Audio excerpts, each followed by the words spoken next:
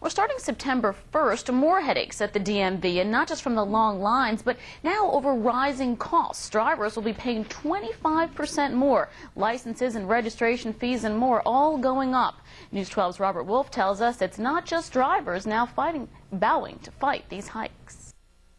Well, I think the fees are kind of excessive as they are right now. That was the feeling of many here waiting online at the Department of Motor Vehicles office in Brewster Friday. But come September 1st, you're going to be shelling out more of the green in order to legally drive in the state of New York.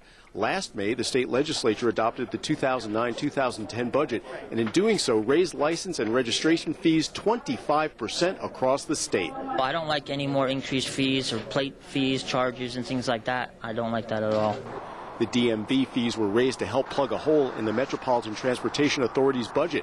The cost of renewing an 8-year Class D license, the one most drivers carry, will increase from $50 to $64.50. In the 12-county MTA service area, a one-time surcharge will add $16, bringing the cost to $80.50. State Senator Vincent Leibel says he's furious it's being done on the backs of drivers. For folks who live in suburban and rural areas, this is a killer tax. Leibel and other state and local leaders came to the DMV in Brewster to say enough is enough. The New York State legislature and this hopeless governor who are addicted to an unsustainable level of spending are now stealing out of the pocketbooks of people waiting in line in this DMV and throughout the state. Some in state government argue that the new DMV fees are needed to balance an ailing state budget, but people here say those new fees are just unfair. Reporting from Brewster, Robert Wolf, News 12.